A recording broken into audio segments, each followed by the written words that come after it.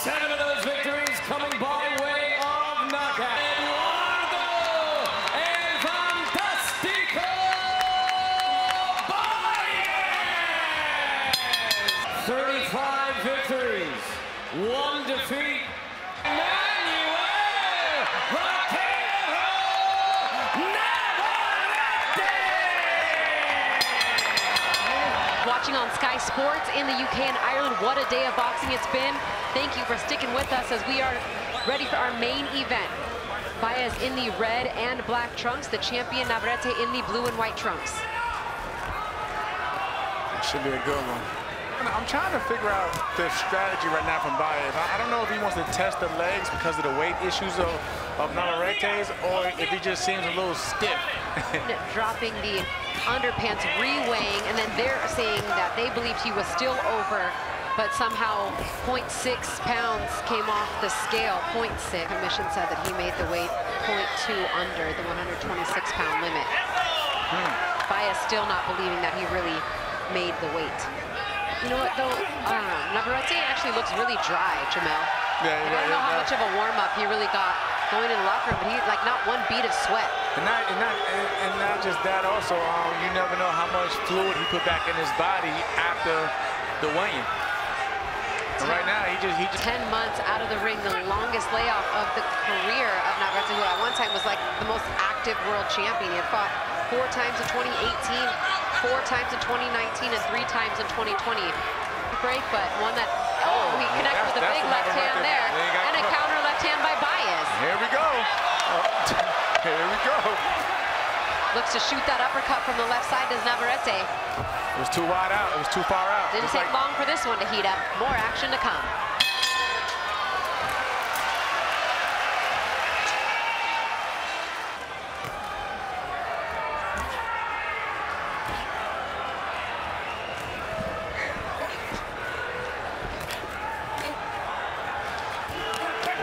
And down to the body with 6 body shots goes Baez.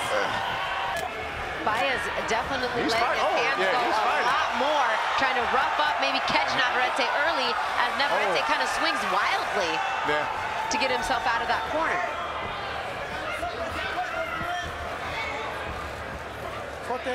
Right. I mean, I know he just doesn't seem like himself. He's just and those are some looping shots. That's him, there he is. There he goes. I mean, he swings so wildly with these shots. I mean, his style is so unorthodox. It was like a weed whacker. You don't know if he's cold or what. It seems like he'll take punishment and then he'll come back. Navarrete has gone the distance in 2 of his last 3 fights. He went the distance with Ruben Villa, knocked out Christopher Petitfo Diaz in the 12th, and then the distance in his last fight against Joet Gonzalez. Baez does have 2 losses and a draw on his record, but both of those losses for Baez have come good. A little wild, can't be wild though. You gotta be. And Navarrete is not one of those fighters you really feel like you want to fight fire with fire, but that seems to be what by in round 1 and 2. Good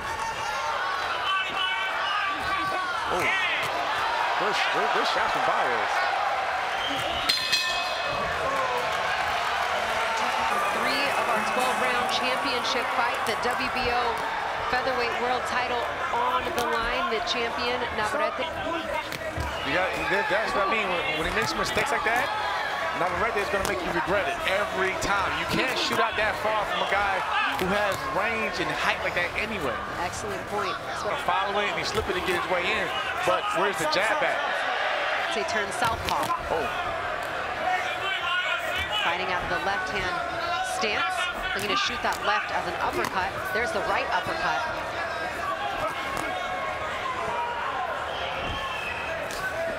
Hoping to get the stoppage after the 6th round.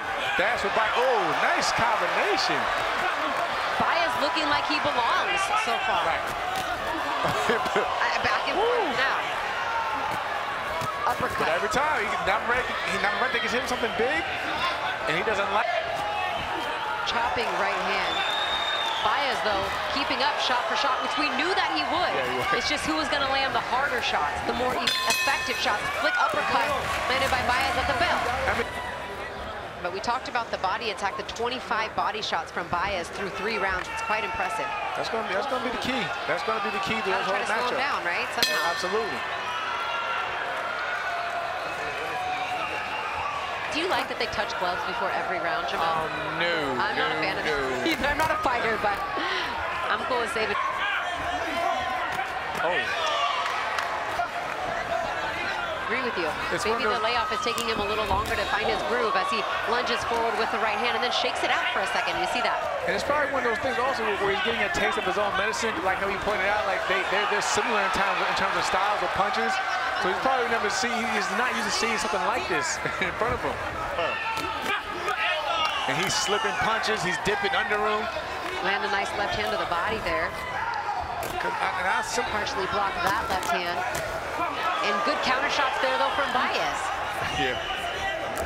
Oh, big right hand from Navarrete. That one caught Baez's attention. Now he's back to move that upper body, though, I'll tell you that. All the shots, he's having to lunge forward. Right. With these shots, you don't really generate as much power that way.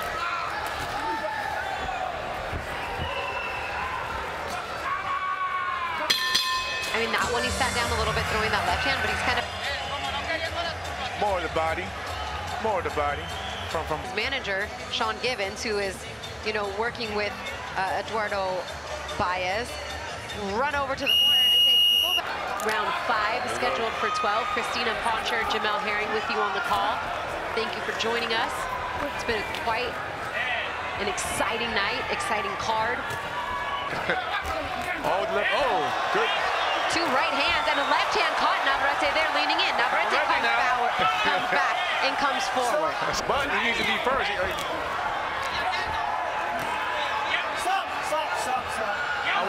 You know what I will say though that I think no one has really noticed is that Baez has actually been winning. Oh, nice left hand from Baez there. He's been first for the most part in these exchanges.